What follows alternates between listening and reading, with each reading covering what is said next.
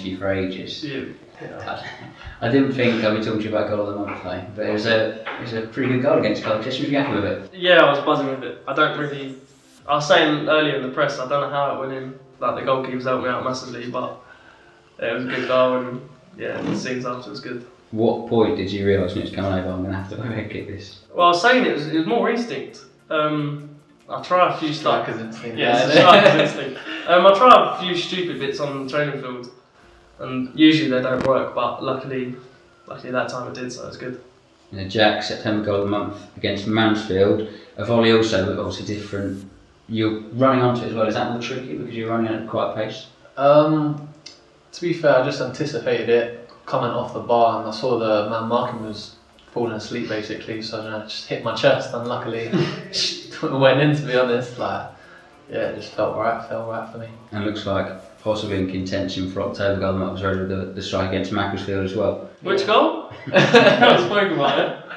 Yeah, it don't really matter how they go in, you know, it's just the quantity over quality, but take one of them all day long like Harry. How did you find your form? How did you start the year? Obviously different this year, yeah. Imagine playing a bit more regularly as well, and in a back three as well.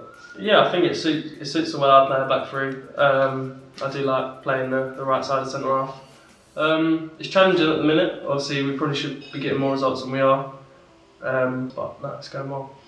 How different is it for you playing a back three? Is it something you've played in throughout your youth days, throughout your career so far? Yeah, I haven't played a lot of it. We played a few times in the youth team, but we get trained out there by the gaffer.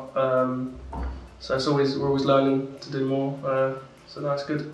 Jack, how have you settled in at United so far? Obviously a bit different probably from turning up at Spurs training ground every day. Yeah, it's a lot different, but something that I'm enjoying. Obviously, when I first came, I signed on a Monday and I played on Tuesday.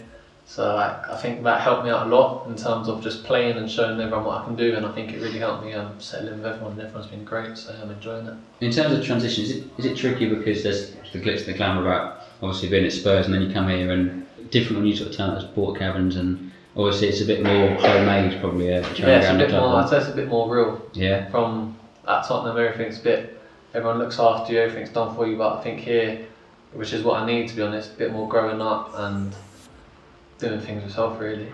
First senior appearance I believe was against Scunthorpe as well. How was that for you? Yeah, that was, as I said, I trained on the Monday, I signed, and on Tuesday I was in the starting 11, so that was a really good game for me. It was probably one of the best I've had, probably at bar Macclesfield, so yeah, I thought that was a really good game. How have you, probably won't level at a breakthrough season because you've been playing the team for quite a while now, but in terms of appearances it's probably one at the end of the season. Obviously assuming no injuries, you probably play more appearances than you have before. Does it feel like that for you, that it is potentially like a breakthrough season where you are established yourself as a first team player? Yeah, I said at the start of the season to myself, I set goals and that, and I said that I want this to be a bit of a breakthrough season like you say.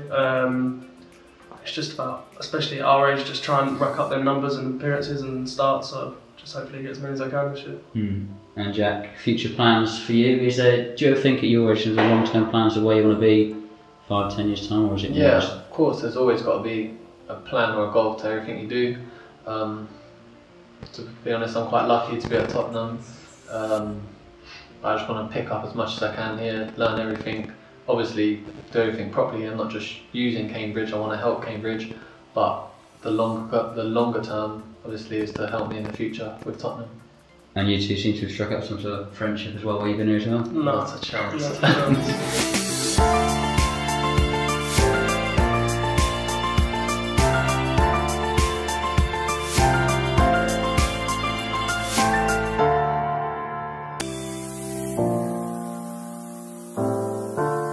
Remember to like, comment and subscribe below.